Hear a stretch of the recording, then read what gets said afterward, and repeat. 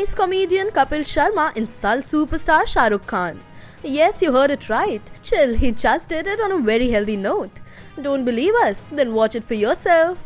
We all know by now that Shahrukh Khan loves Kapil Sharma, and that's why he loves coming to the show.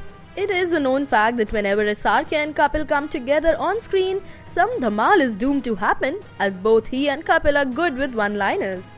So on that note, SRK and Kapil will be hosting the 62nd Jio Filmfare Award, and in the promo video, we see Kapil insulting Shahrukh for coming from a theatre background.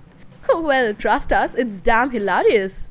Looks like they don't miss any chance to insult each other. So that you don't miss out the episode, we are here letting you know that the Filmfare Awards will be airing on 18th February at 9 PM.